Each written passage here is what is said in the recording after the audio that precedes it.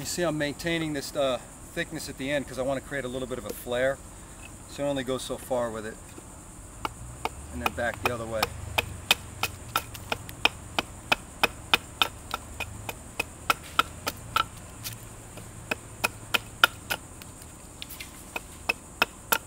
You notice I left a good chunk at the top of this handle, still maintaining that curve.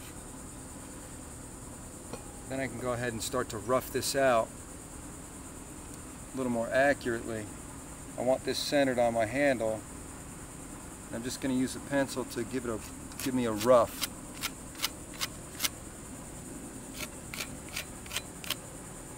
Just want to make sure I'm going to be centered. All right. That's it. Now I'll start to rough that out.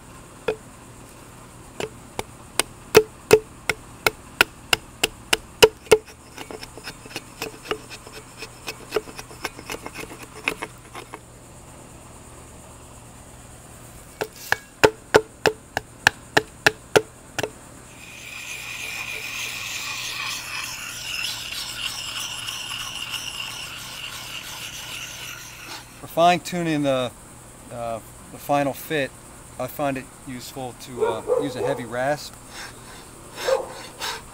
It just allows me really good control. You can do the same thing with the axe,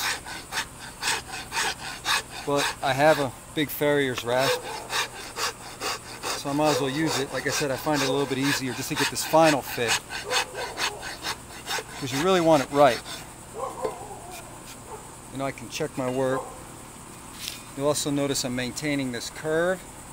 That's because on a broadaxe, a single bevel broadaxe like this, you want to have that space so that your fingers don't run up against the work while you're hewing your log. So you maintain that nice curve in here. But a regular straight axe or hatchet would just, wouldn't have to have that curve. But you can see I'm able to get this nice and tight. You can see that it's almost ready to go, and that farrier's rasp really allows me to take off what I need and leave on what I need.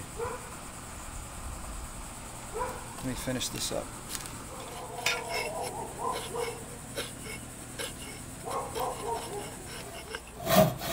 Okay, I'm just cutting a slot for a wedge. Some folks like to do it this way, some don't. I'm in the middle. Sometimes I do, sometimes I don't. But on this particular one, I'm going to go ahead and put a wedge in here.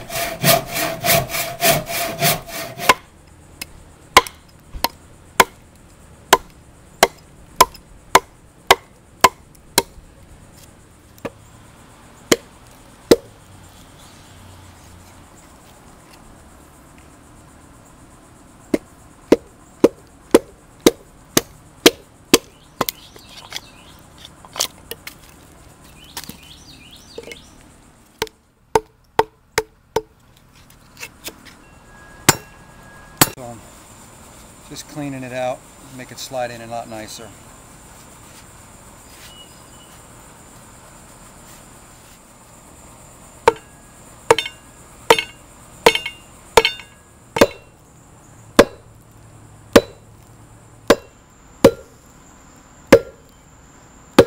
You see this gap, got all the way through, I've got a little gap, but that's why I cut that slot.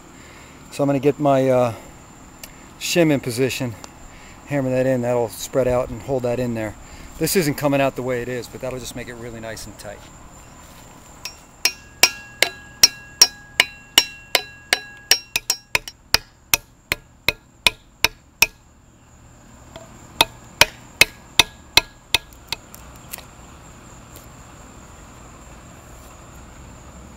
filled up that gap.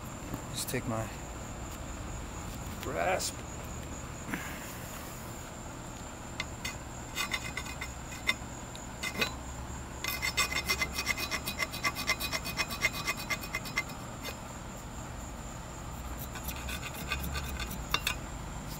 Nice and smooth.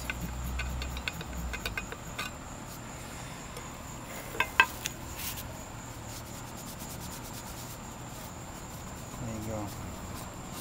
So that'll last another 100 years. I'll finish up this handle now. Smoothing this out.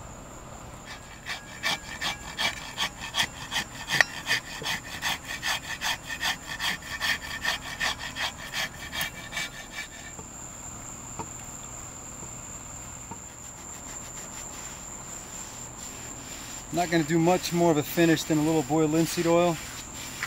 Rub it in real good, get it hot. My hands and then my son's hands and hopefully his son's hands will finish forming this out over the years. So I don't sand it or anything like that, I don't need to. Just going to get it nice and hot and then I'm going to finish it out by boning it. Just take an animal bone. It's the way they used to do baseball bats. This takes a while. I'm just gonna run it over the fibers of that wood. Use bone because it's so hard, and then that'll just harden that cherry up. Go over every inch of this. It's real hot now.